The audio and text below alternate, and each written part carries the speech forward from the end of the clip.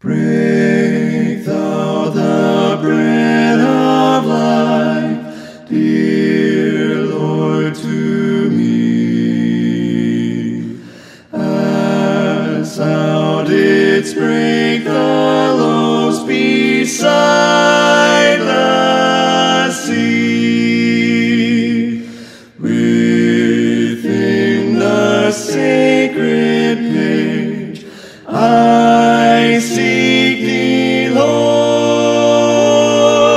My spirit pants for thee, O living word. Bless thou the truth, dear Lord, to me,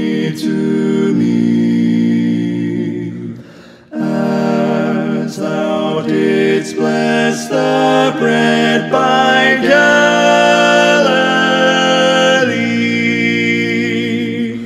Then shall all bondage cease, all fetters fall, and I shall find my peace, my all in all. Thou art the bread of life, O Lord, to me. Thy holy word, the truth that saveth me. Give me to eat and live with thee above. Teach me to love thy truth, for thou art love. Well, may I say at this point, hello, and thank you for tuning in. As some of you may recognize me from a long time ago when I did a few videos, and now we're on a great channel, RTN, and which a good friend of mine started up, and I'm pleased and delighted to be on RTN. I think it has a great future in bringing a balanced approach to biblical preaching and teaching. So I'm very grateful for the opportunity of being on an RTN at this particular time. I find this really difficult. And the reason I find it difficult is because I used to stand on platforms and preach and teach to people, and I find that easier than simply looking at a camera and endeavoring to speak to a camera, because there's no response back and you don't see any smiling faces, and also you don't see any people, which is the benefit side of people falling asleep when you're teaching and preaching. But thank you for tuning in. That is both of you. I appreciate that very much indeed. Now, what am I about today? What is the object of this exercise? Well, first of all, what I want to try and do is this.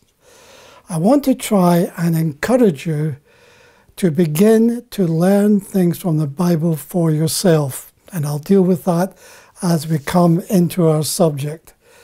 I may repeat myself in some phrases and some illustrations more than once, but that is simply because repetition is the foundation of really good teaching, so that thoughts and expressions and illustrations can be indelibly imprinted on people's minds. So that's basically what I'm endeavoring to do, to encourage you and to help you to get stuck into your Bibles for yourself. Now, I'm not implying that you don't, but we all need helps. And that's basically what I'm endeavoring to do today, is simply to be a help. So let's start by saying this. Our world is changing rapidly. In fact, it's incredible how fast the world has changed since I was born in 1940. The world has changed out of all recognition with progress in so many things. So many things are not progress, but other things in technology and communications, it just blows your mind what they have achieved in the last 80 odd years. But there you go, the world has changed rapidly. But what has changed rapidly and more disconcerting in recent years, the last couple of decades, very rapidly and getting more faster as it goes on, the change, and that is change in church life. You're getting pressures without, because Christianity, biblical Christianity, is being marginalized. We can all feel that in so many different ways. But that said, there is also pressure within the church, and we'll deal with that as we come to some things in our sharing together today. Now, I don't know what your church life is like. You may be in a good, solid, sound biblical church, and that is great. I envy you. That's great. That is not my position at this present time, unfortunately. But that's great if you're there. And I encourage you to stick in and keep going. Others may not be in such a good situation. Or you may, as some may be, in a house church. Others, like myself at this present time, well, myself and my wife, are on our own because of certain situations, and one of them, not the least, of physical handicap at this particular time in our lives. We may be on our own. Now, in these days of fast-changing circumstances, I believe it is essential to feed yourself, spiritually, of course, speaking, on the Word of God. Now, I would like to share with you some simple studies, and I'm emphasizing the word simple studies. Let me put it this way. I once heard, and I can't remember where it was, of a manager of a team who wasn't doing very well. And of course, people were coming up with all sorts of suggestions. Well, we need to spend money, buy some new players, top-notch players. And the manager shook his head. Well, we need to get a new training program. And the manager just listened to all the different suggestions that were coming up. I says, no, what we need to do is get back to basics. We're going to start training the team now on the basic fundamentals of how to do this, that, and the next thing. Back to basics. And you know something? It worked. And I've found in my own experience that periodically over the years and when I've been in ministry, I've deliberately gone back to basics for my own personal benefit, so that you can get the fundamentals right, so that getting back to basics can have great benefits. So when we're getting back to basics, I want to do some word studies and to share with you some biblical tools and helps so that you can study for yourself. And what you study for yourself sticks with you the longest. So we will have a word study today.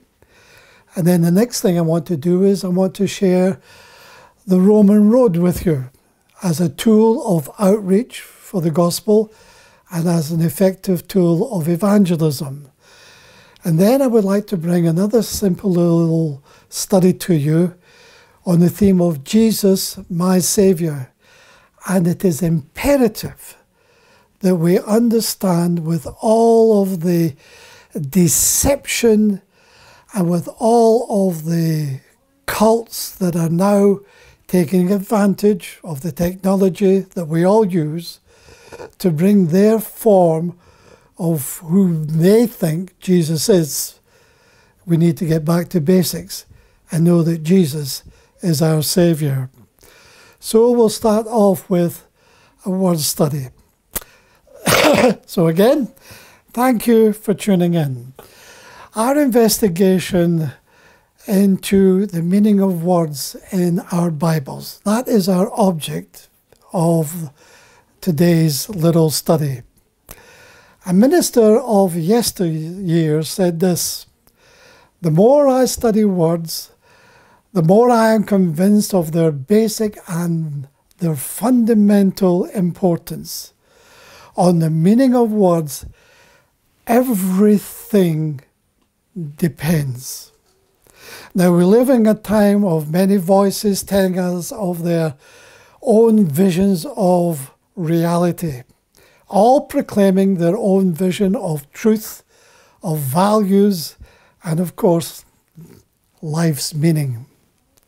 In the church, we have a lot of what is called now the feel-good factor of preaching, and many nonsensical things are spoken out, which leads often to crazy antics displayed from platforms.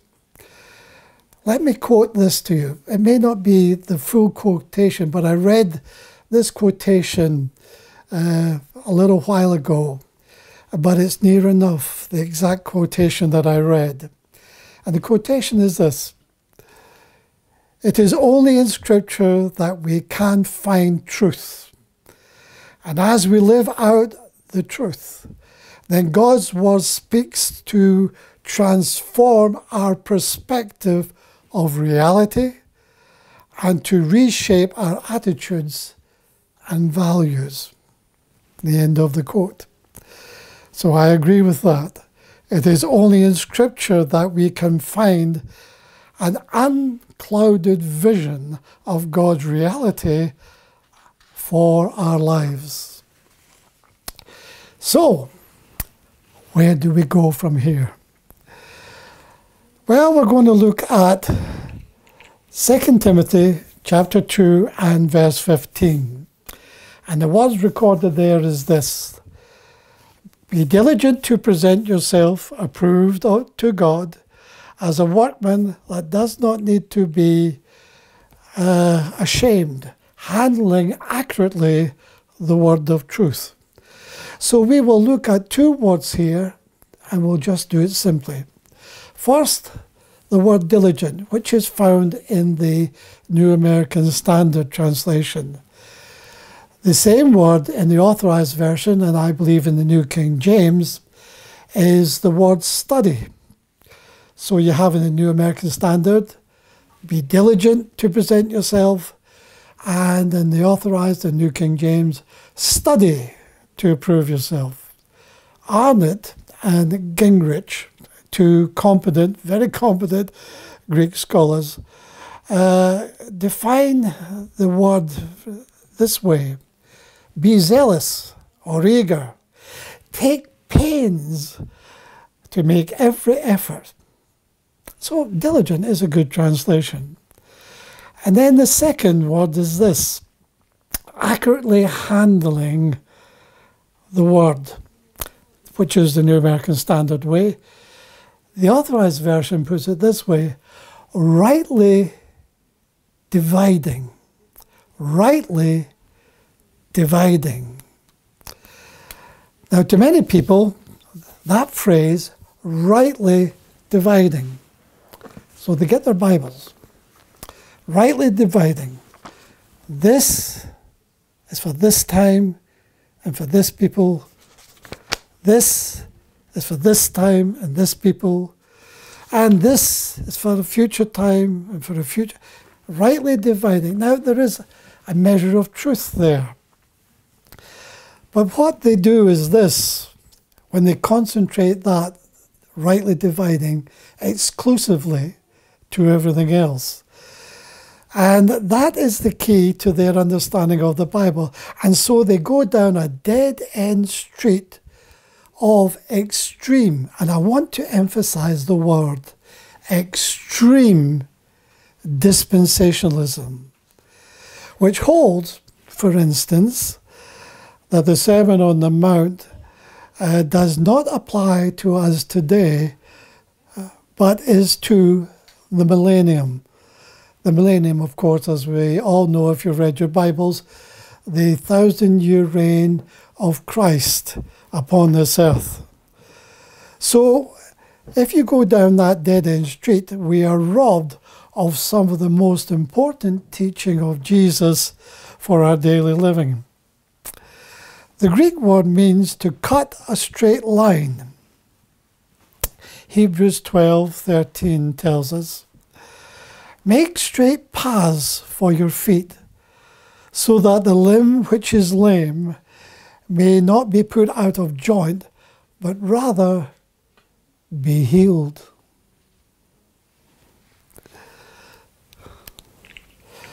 And what we've got to understand here is this,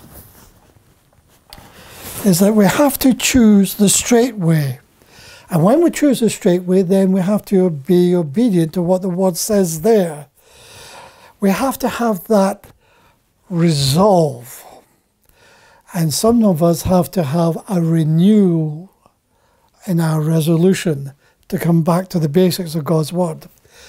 The Revised Version of 1881 in the 1881 for the New Testament and 1885 for the Old Testament, the Revised Version in the margin of this text said this: "Holding a straight course in the word of truth." I like the marginal reading. Holding a straight course in the word of truth. And that will lead to what? That will lead to spiritual health, healing the wound or the limb that limps so that can be healed. No deteriorating down devious or crooked ways or going recklessly down side roads, but to hold a straight course in the middle of the road. Well, you may say to me, okay, I've heard what you've said. How do we do that? Simply by sane and sensible interpretation of Scripture. If the plain meaning, and this is an old saying, but it still holds true, if the plain meaning makes sense, then don't seek any other meaning. Don't get some fanciful ideas or going into the realm of, well, I'll spiritualize this to a ridiculous extent. If the plain meaning makes sense, then don't seek any other sense. This is where the word studies in knowing what the word that we're reading or studying means. Seeing the truth in these words that we're endeavoring to study. Truly hearing what God is saying, and God wants us to know in the study of a particular word. Now, in the study of a particular word, this is where the cults major on. They take a word, they then take it out of context, and they shove it to your mind, through your ear gate, and then they'll jump to another word and take it out of context and another text and another portion of Scripture. Now, when you're doing word studies, you've got to keep the word that you're studying, and we need to remember this. We need to keep the word that we are studying in the context which the word that we are studying gets its meaning. Because you can take a word in one context and it will be translated one way to bring out the meaning within that context and that context of truth that God wants us to hear. Then we can go to another scripture where the same Greek word is used there, but it will be translated slightly differently to bring out the fuller meaning within the context of the truth that's being conveyed to us there. So we have to study the words within the context to get the right meaning, but that doesn't take away us studying individual words. And the result will be being built up in our most holy faith. Now let me say this to you, for I've learned this the hard way, and please believe me, I've paid for my learning. Now, I have sat under the teaching of God-appointed teachers and preachers, and I have benefited very much from their teaching, and I still do. I still listen to God-appointed preachers and teachers, and I receive tremendous benefit from their teaching. So I encourage you, if you find a good, sane, sensible expository of God's Word, giving a good expository teaching, then stick with them. Benefit from their studies and from the gift of God that is within them. I've benefited, and I still do benefit from sitting under such people. But, and it's a good but the things that we learn for yourself stick with you the longest. 2 Timothy 2:15. Be diligent to present yourselves approved to God. Well, that will stick with you the longest. Now that was the short preface of what I've tried to say. So let's come to our first word study. And what's the first word that we're going to study?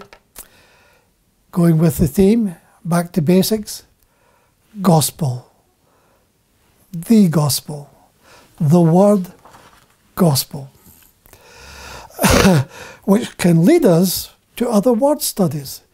So you start with the word gospel, and then suddenly you find there are avenues of truth.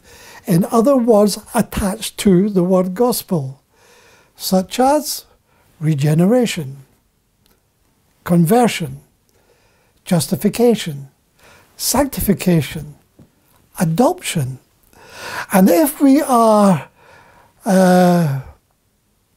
to see these things, they are all associated with the good news from God, that He brings regeneration, conversion, justification, sanctification, and being adopted as sons into His family by the Spirit of adoption, whereby we cry, Abba, Father. All attached to that word gospel, as we can explore these different avenues that come from this one word. Gospel is basically an Anglo-Saxon word, God spell, which is literally translated God story. And what a story it is. Indeed, from beginning to end, from Genesis to Revelation, what a story it is. We see the good news, the gospel, again and again and again in God's story. Genesis 3:15. I'd like to bring your attention to that. And it says this: after the fall of man, that is Adam and Eve, his wife, after Eve yielded to the temptation of Satan, and the woman was tempted first, and I hope I'm not getting myself into trouble and losing half my congregation, so to speak, there, but I'll clarify that as I go on. God says this to the old serpent in Genesis: I will put enmity between you and the woman, and between thy seed and her seed, and he shall bruise thy head, and thou shalt bruise his heel. Satan uses the woman to bring man down. Whoops, don't jump on your high horses, ladies. Please stick with me. I'll get the balance, just bear with me. Satan uses the woman to bring man down. Eve was deceived first. God uses the same woman, the same vessel, a woman, to lift man up, and we'll come to that. It says, bruise thy head. Out of the head of the serpent comes poisonous venom. The scripture says this, we are not ignorant of his devices. This is why God bruises a certain serpent's head, spiritually speaking. We are not ignorant of his devices. Satan, the enemy of your soul, the enemy of my soul, 24 hours a day, 7 days a week, 12 months a year, year in, year out, is conjuring up in his mischievous mind evil devices to trap, to cause you to stumble, to bring temptation. How is the best way I can tackle this person with temptation? How can I get their ear in temptation? How can I trip this one up? How can I make this one stumble? How can I make this one fall short? His mind's going all the time, bringing evil devices. But because we study God's word, we are not ignorant of his devices. But also venomous, poisonous, venomous venom. Speaking, as the natives American Indians used to say in all the westerns, white man speaks with a forked tongue. The old serpent indeed does that. So he comes to Eve, and Eve is telling him, well, we can eat of any tree in the garden, any tree that we like, but we've not to eat of this one. So he comes and says, indeed, indeed. Has God said that? Did God actually say that to you, Eve? Did God really say that? Eve, let's throw some arbitrary light on the subject. And what is the temptation? The temptation is this: to introduce to Eve to begin with, and to the rest of us, to introduce human interpretation into what God has said. Just a subtle slant on it. And this particular dangerous temptation is very prevalent in the church today, and unfortunately it will increase. The serpent's threefold subtlety. A, he cast doubt on God's word. B, he denies God's truth. And C, he defames God's character. And you can find that in Genesis chapter 3. Cast doubt on God's word in verse 1. Deny God's truth in verse 4. And defame God's character in verse 5. In Genesis 3:15, we have the first messianic promise. Her seed, from the vessel of the woman, Christ of God, came into this world to bruise, to crush the serpent's head. That's good news. That's the gospel. As Satan used the channel of the woman to tempt her, and then for her to influence her husband, Adam, Eve, and he fell. So God turns around and uses the same channel to lift mankind up in bringing the Saviour into the world. 1 John 3:8 says this: For this purpose the Son of God was manifest, that he might destroy the works of the devil, the old serpent.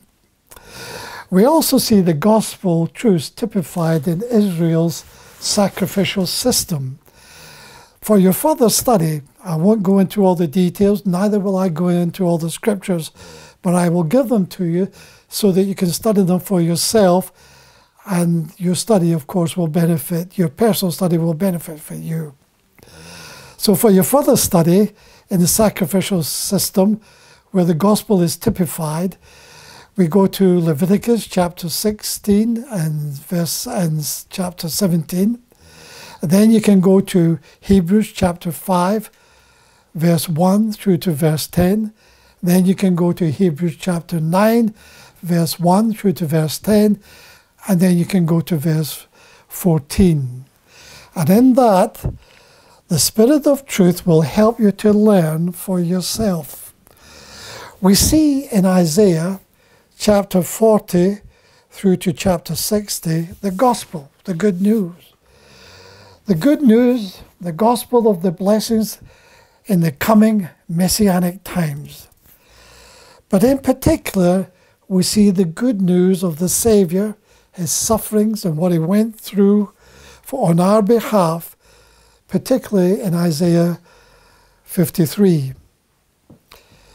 In Isaiah 53, in verse 1, we see him as the sinless Savior, the arm of the Lord.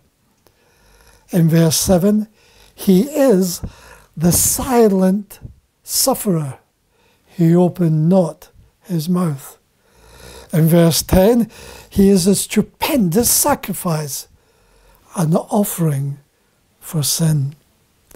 In verse 11, he is a satisfactory settlement, justifies many. And there are many other things that we could bring out from that chapter in Isaiah, chapter 53, a marvelous and wonderful chapter, speaking of Christ and his sufferings on your behalf and my behalf at Calvary's cross. So we can bring out many things, but we will simply touch on things very, very lightly. The gospel is this. God saw man's ruin and he had man's remedy ready. Jesus. That's good news. The Greek words, excuse me, the Greek words that are relevant for the study of the gospel are this, evangelon. Now, I'm not a Greek scholar. I know a little Greek. He's a tailor. I once had to take a pair of trousers to him. And he said to me, Euripides? I said this. He says, I Mendades. I know a little Greek, but I'm not a Greek scholar. But you get the gospel from evangelon, which brings the sense of joyful tidings, good news. And then you have evangelizo, to share the good news. We would simply say evangelize. So we are to receive and then we are to share. A question, what do we receive and what do we share? Now, it's God's intention that we become, sorry, I said that the wrong way. It is not God's intention, by no stretch of the imagination. It's not God's intention that we become spiritual reservoirs, just receiving, and swelling up with much fullness and never giving up. A reservoir, to be effective, has got to take in, and it's designed to give out. We are designed to take in God's truth, and we are commanded to give out God's truth. First, we've got to address the question, what do we receive? Well, Paul helps us here, and I want to read from Romans chapter 1 and verses 1 to 4. Romans chapter 1, verses 1 to 4.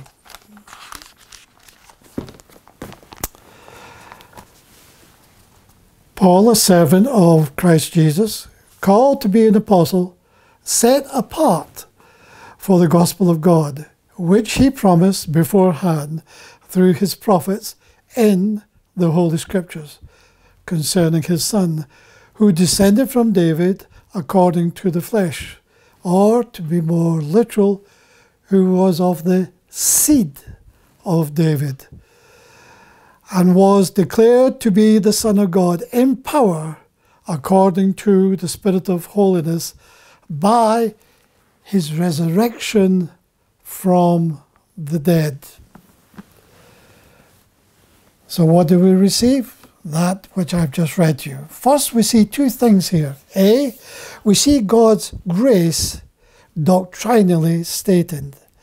And then we see, B, the proof of Christ's identity. Now, we will not deal with all that is here. There's so many truths that we could bring out. But we will just look at two truths simply. First, in verse 2, the Holy Scriptures. And second, in verses 3 and 4, the seed, the descendant, the seed of David, the Son of God. So we'll deal with the first one, the Holy Scriptures.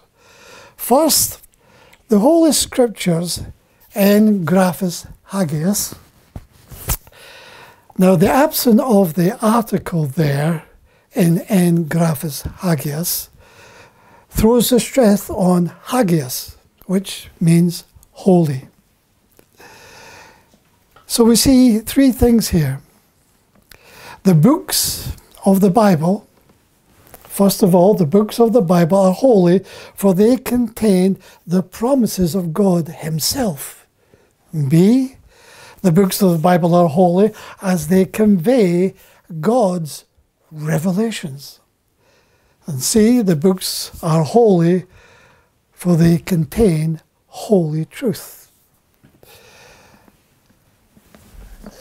When we go to Luke chapter 24, and I won't jump to every scripture that I quote today, but I want to quote this one. In Luke chapter 24, and in verses 25 to 27, we have these words recorded there. And he said to them, where are we? Yeah.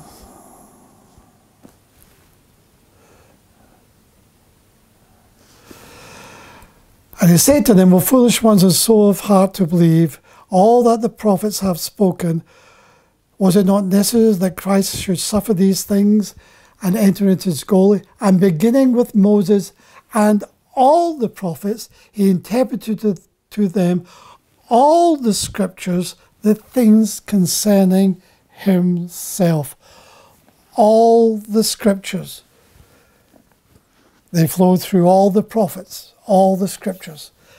Hagion, which belongs to God in his attribute of holiness, is this.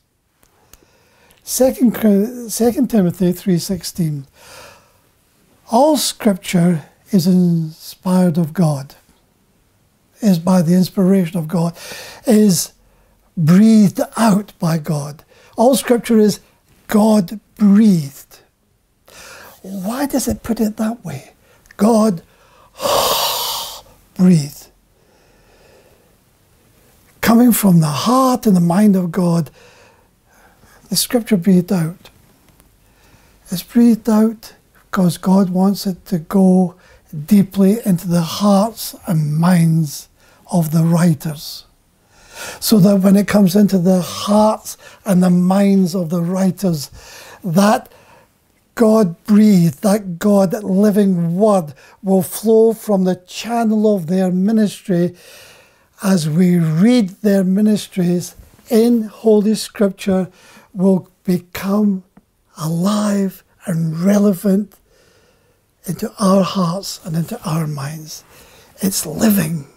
It's breathed out from the living God to the prophets in all the scriptures, and then through their writings into our hearts and into our minds. Now the holiness of God, Hagion, the holiness of God is twofold. He's absolute in moral holiness, and he's absolute in majestic holiness. In Leviticus, we see three kinds of fire. One, the fire of acceptance. And you can read that in Leviticus 9, verses 3 and 24. And it says, the fire came out from the Lord. So there was an offering presented, and the fire consumed the burnt offering. God accepted it. And the second is this, the fire of transgression. And you read about that in Leviticus 10 and in verse 1. And Aaron's two sons, who were priests. Now, they were priests, so their position before God was right, but their condition in offering was wrong. They offer strange fire, as you read that scripture. The fire of transgression. And then the third thing is this. You have the fire of retribution. And you read about that in Leviticus 10 and verse 2. The fire went out from the Lord and devoured them. Leviticus 10:3. God's absolute moral holiness. For it says in verse 3, I must be regarded as holy. So there are two lessons there. A, any disobedience of God's command distracts from his glory. Any disobedience. And B, we can only approach God on his terms. And exercise a study for yourself on what the strange fire was, and then equate it to what we see today. That would be a good little exercise. Now we have God's majestic holiness. He is transcendent in his majestic holiness. God's transcendence means he is infinitely superior to his finite creation and is exalted above it relationally, but not spatially. He is above creation in the sense that he is greater than the creation. He is independent of it. In Isaiah 57 and verse 15, we read these words. We see God's transcendence this way, for it says, for thus says the high and exalted one, that is God, who lives forever, whose name is holy, I dwell on a high and holy place. God's transcendence. Now, does that mean that God is unreachable? No, it doesn't. God is also immanent. God is not remote or isolated from creation. His attributes of omnipresence, he is everywhere present. Immanent, remaining in creation. Now this sounds a contradiction, doesn't it? He is immanent, for he dwells in the contrite and lowly of spirit. God is both transcendent and immanent. Now these two aspects of God's being, immanence and transcendence, shape the way in which he relates to creation and to his creatures, which is you and me. In Matthew 1 and 21, Emmanuel, that marvelous and wonderful word, Emmanuel, God with us. John 1 and 14, the Word became flesh and dwelt among us. Transcendence and immanent coming together. In Isaiah 57 and verse 15, we read there God as inhabiting both eternity and the hearts of those who have a contrite and humble spirit. Now that's good news. That's the gospel. Now on a personal note, immanence gives us comfort and stability. And I'll just read this other scripture to you found in the Psalm 16 and in verse 8 of Psalm 16. Psalm 16 and in verse 8. It says this, and this is David speaking. I have set the Lord always before me, because he is my right hand. I shall not be shaken. So we see that God's immanence gives us comfort and stability in Psalm 16 and verse 8. God discloses himself in Romans 1, verses 3 and 4, most fully in Jesus Christ, the seed of David, the Son of God, the Son of the woman, in Genesis 3:15. The question, who is Jesus? And again, I will emphasize, we will touch on this very briefly and very simply. I want to encourage you to study this subject for yourself, and that is the subject of the Trinity, because the subject of the Trinity and the theology of the Trinity is greatly misunderstood, and it is greatly abused by the cults and by people who just simply believe in a oneness, a utilitarian presentation of God from their reading of the Scriptures. But I believe in God the Father, God the Son, and God the Holy Spirit. I believe the Trinity. How can we condense that into a very simple phrase? The Trinity. One in essence, three in person. Jesus is the eternal second person of the triune Godhead, who has two distinct natures, fully divine nature and fully human nature. The incarnation joined perfect humanity with full deity. Verse 11 says this.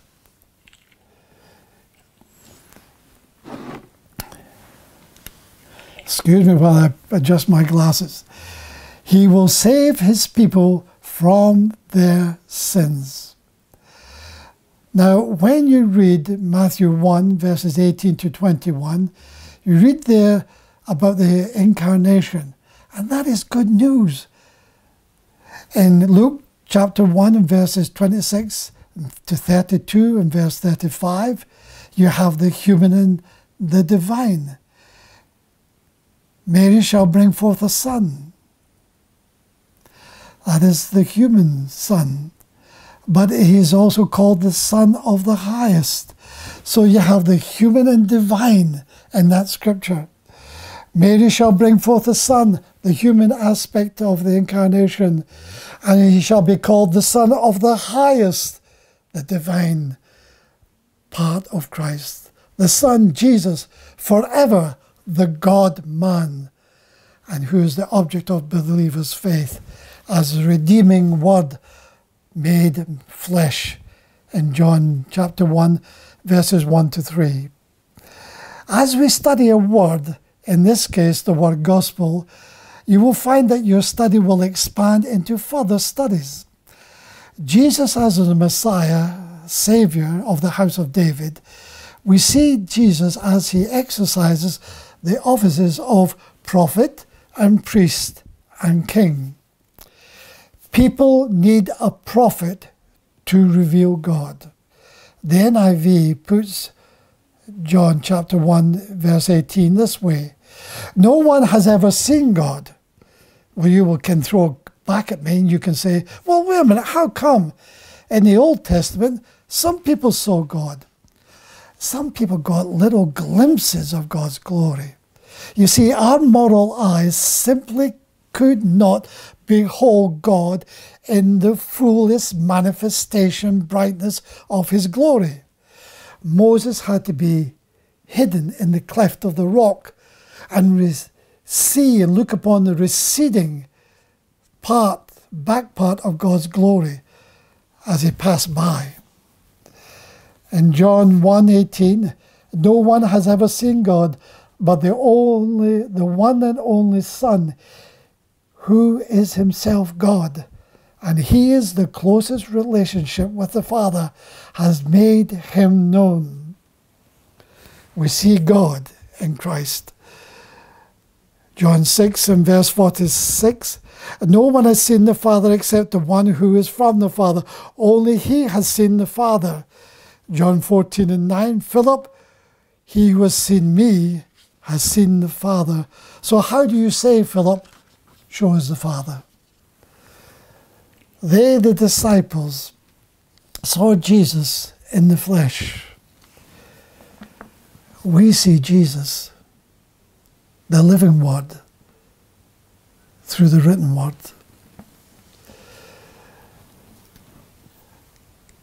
And God has illuminated that Word to our hearts and to our minds by his precious Holy Spirit. For when he, the Spirit of truth, comes, he will lead you, as you study for yourself, into all truth. The Word of God truly brings us good news of Jesus, who is the living Word of God for all of mankind. Yes, people need a prophet to reveal God. They need a priest to represent them before God. They need a king to rule over them in righteousness. Now, Melchizedek was a priest and a king. Samuel was a prophet and a priest. David was a prophet and a king. But only Jesus functions in each role at the same time forever. That's good news for you and for me. That's gospel. The gospel is the good news of God's love. Oh, how do we begin to describe God's love? How can we clearly help people to understand God's love? Now, I'm not the sharpest knife in the cutlery drawer. I admire people with greater intellect. So I need to bring illustrations and I need to understand things in a very simple way. So how do we see God's love? And it's very important that we do understand and see how much God loves us and the way that he loves us. That's vitally important to us. So the gospel is good news of God's love, of course expressed to us in Jesus Christ. Here we are. Now, I want to just steady up for a little moment and want to clarify a point. I mentioned God's love. How do we express God's love? Now, I love to express that and to show you some illustrations about how God loves us and the way he loves us, but that is in the next thing that we will look at. It is not in this particular study. We will deal with how God loves us and how God demonstrates his love to us in our next little study, which is the Roman Road, if you care to tune in and to see what that is. But Christ loved us and gave himself for us. God loved us, not that we loved him, but God loved us first. And we understand these things. So we come back on track, and to what I was saying is this, that what do we share? Well, what do we receive? We receive Christ as our personal Saviour. And to answer the second question, as I come to an end of our little sharing together today, is this. What do we share? Now this will be short, and as I said, we will then come to an end. And I'm going to share with you two stories from my own experience about what do we share, which will lead on to our next study together and the study after that. So I'm going to share two stories with you. True stories, real stories from my own experience, simply to illustrate what we are to share.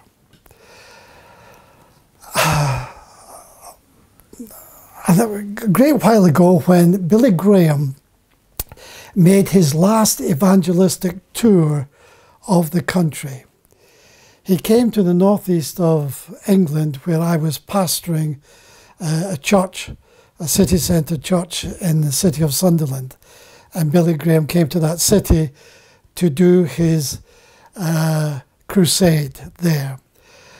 And the Billy Graham organisation took me and a few other ministers away to a retreat for a good few days, the better part of a week, to teach us how to teach other people to become good communicators of God's word and to train them as counsellors as people would inquire at the end of the crusade after Billy Graham gave his appeal. I was in charge of the whole of South Tyneside in teaching the counsellors for the crusade.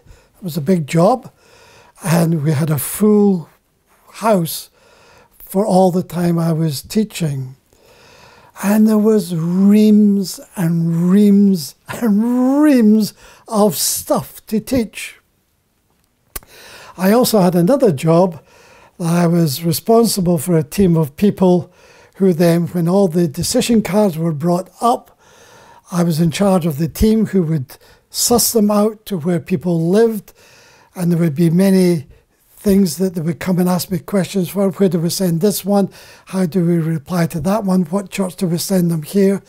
And it was quite two responsible jobs. And when the crusade was finished and people went away, myself and many others who were trained by the Billy Graham organisation would be there to 12 and 1 o'clock and later the following morning dealing with all the inquiries. But this is the illustration I want to leave with you.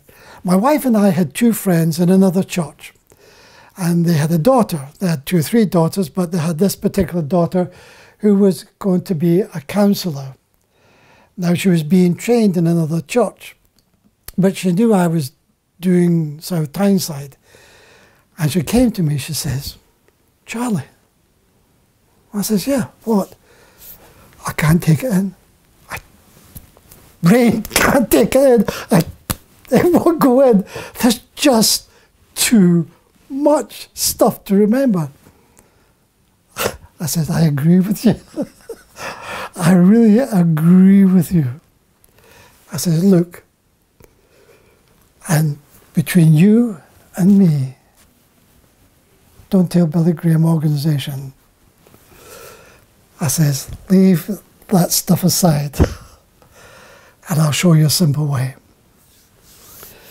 I says, "Get your little Bible out and get your New Testament, and right in the front, Romans 3:23, Romans 6:23, Romans 10:9, Romans 5:8, and Romans 5:1. She says, "That's it." I says, "That's it." So she did that. I says, "Then mark it with a little underlined pencil in your Bible so you have it with you. A little tool." And I'm going to share that with you. This is the first experience. It's an effective little tool in helping people understand what God has done.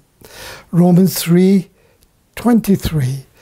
Now, what you do is, and we will go further into this in our next study, but we'll go to Romans.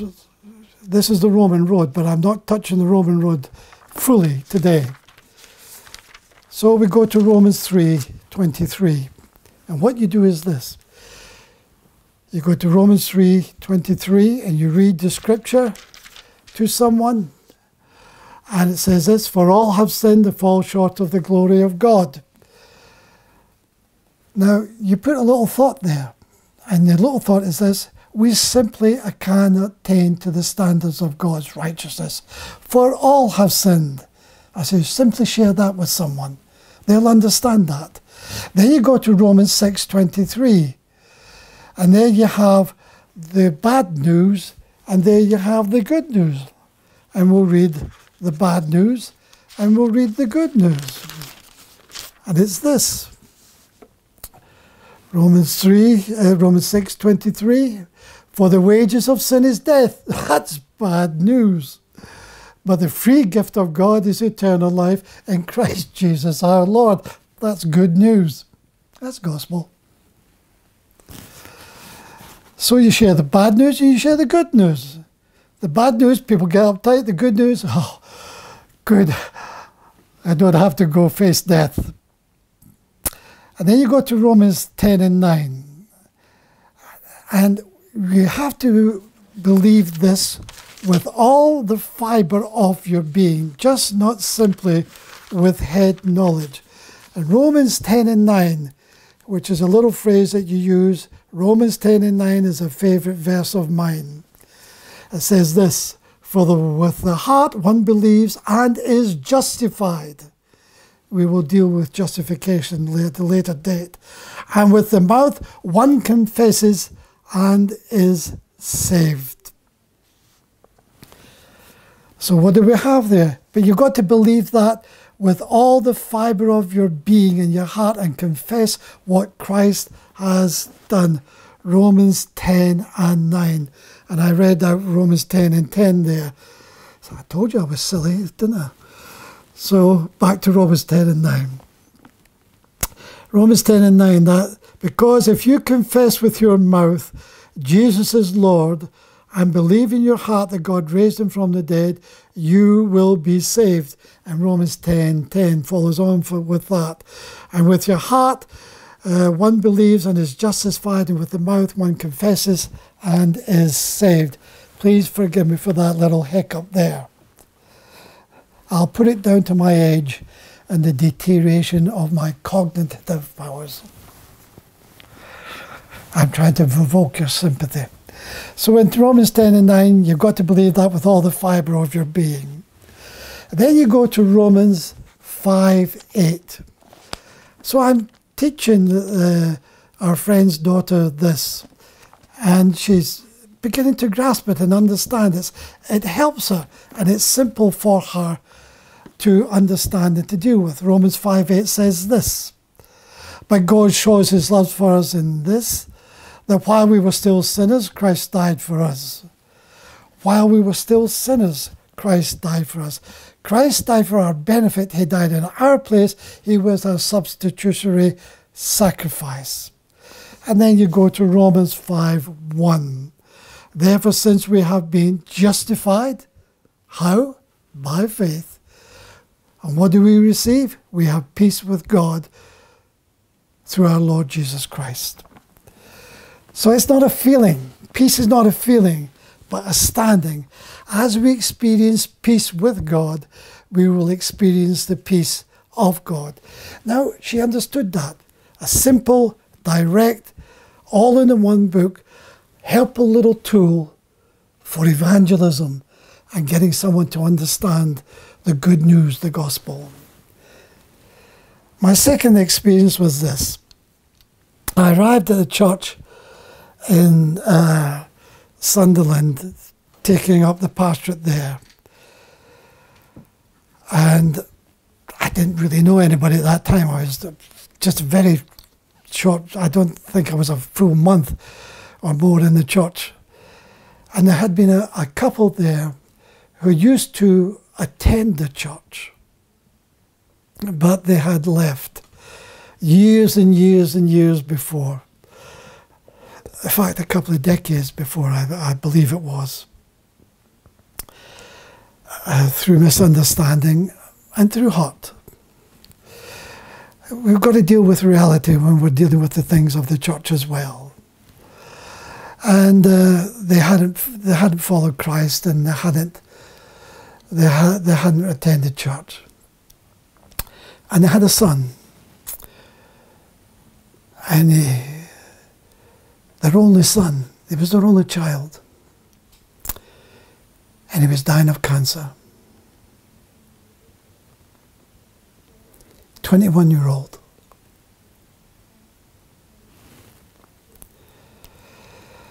And the fellow's brother was in the church. And he came to me and told me about the situation. And I simply said, well, if there's any way I can help, I'm willing to help. And I never heard anything for about a week or so. And then they invited me over to their son's house to see him. And I went over. He was in the last stages of that terrible disease of cancer. He was literally dying before my eyes. 21-year-old. How do you share the gospel of God's salvation with some there? So I went up to his room. I'd never met the young man. His name was John. I'd never met John. I had nothing in common with him.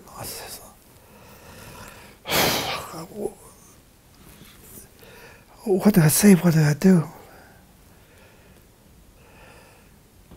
And then I remembered, and in my mind came something that his parents had said, that there was a young man who kept himself fit. He'd worked out with weights. Now he's dying in front of me and he's very, very weak. And I said, hello, John. I hear you used to work out with weights. I said, I used to lift weights. And just for an extremely brief time, I said, did you? I said, yeah. And we said, oh yeah, I bench pressed such and such a poundage. I clean and snatch such and such a poundage. And we had a bridge. And he was growing weaker before my eyes. And we only talked for a minute, literally a minute, about weightlifting. And he knew he was dying. I said, John, I want to share something with you from God's Word. I says, if you will allow me. He says, yes, I will. I says, it's found in the book of Romans, chapter 10 and verse 9. And it's this, John. If you confess with your mouth that Jesus is Lord and believe in your heart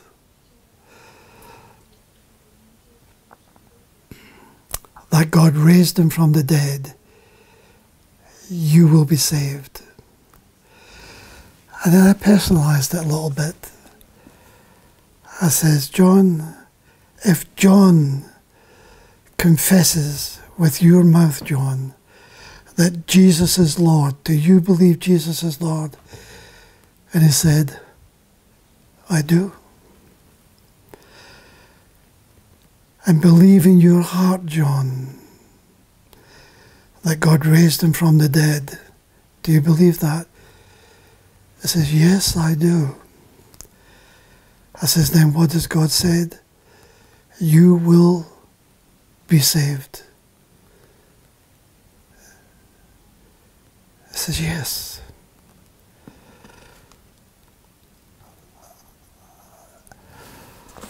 I'm trying to remember, it was a long, it was over 40 years ago, this.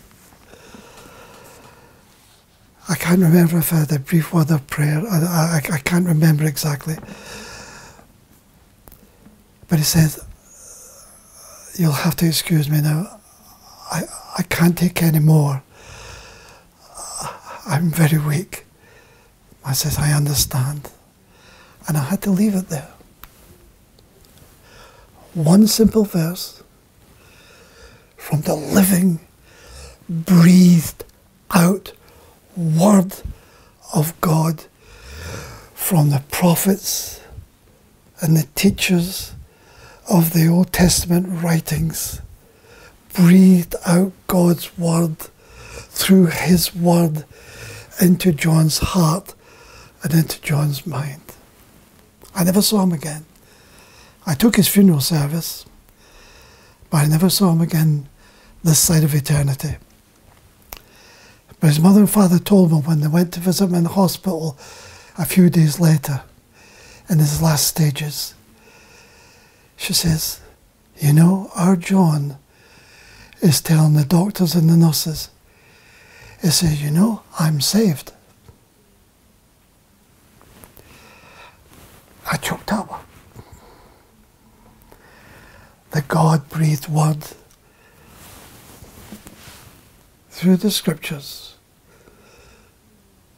had been breathed into John's heart and mind. I took his funeral service. Our church had the seating of about 500 people. It was packed. Many of his friends and workmates and representatives from the council, because he worked for the council, and from church people that were there as well. It shows you the type of young man he was.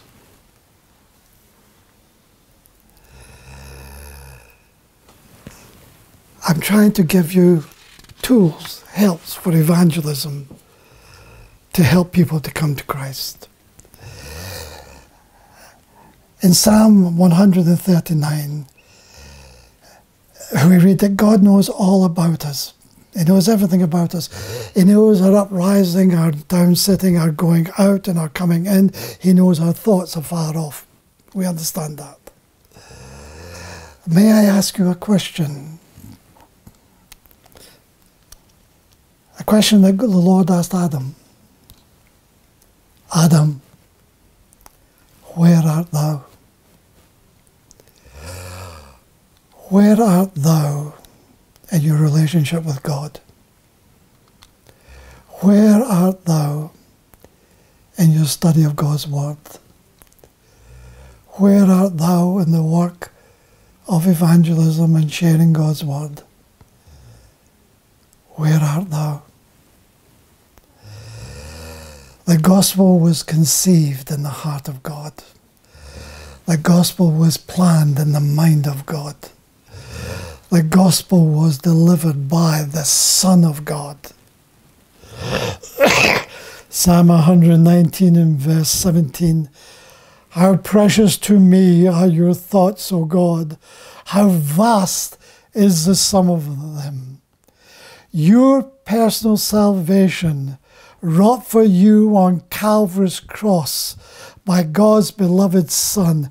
This should prove to you, this should show to you, and it shows to me that you were always on his mind. For Christ was the Lamb slain before the foundation of the world. People hear the gospel in two ways. Some hear it only with their ears, and they don't respond to the gospel. Others hear it deep within them, and they respond to the gospel.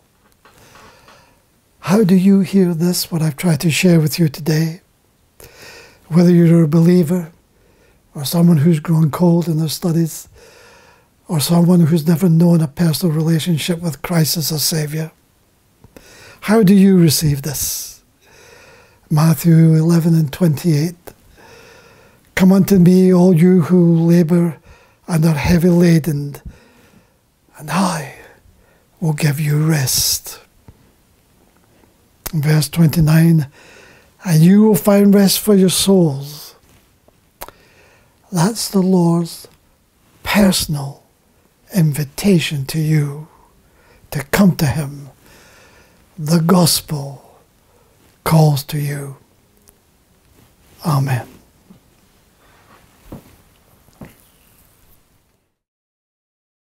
Break thou the bread of life, dear Lord, to me. As thou didst break the loaves beside the sea, within the sacred page, I seek thee, Lord. My spirit pants for thee, O living Word. Bless thou the true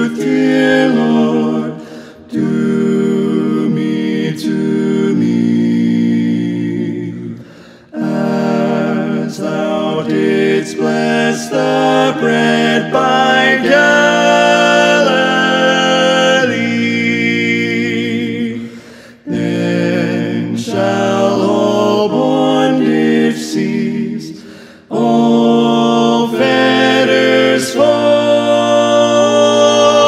and I shall find my peace, my all in all. Thou art the bread of life, O Lord, to me. Thy holy word, the truth